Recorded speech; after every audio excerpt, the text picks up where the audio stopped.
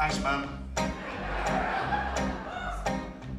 This is the first song I ever learned on the guitar, okay? It's called Windy and Warm.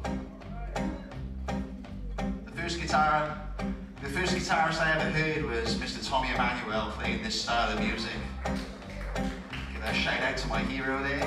And as soon as I heard him play, I said to my dad, "Dad, I really need an acoustic guitar." And I said that around about September time. And he thought, "Oh, I'm gonna get you one for Christmas." Now, I got this kind of thing, like every Christmas, my dad would get me a present, and after 2 months I'd get bored with it and it'd be in the garage. Or as I would call it, a garage.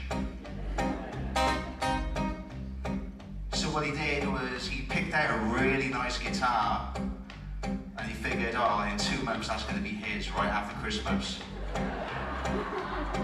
But the plan backfired because I couldn't put it down once I started learning this song. So here we go, it's called Windy and Warm.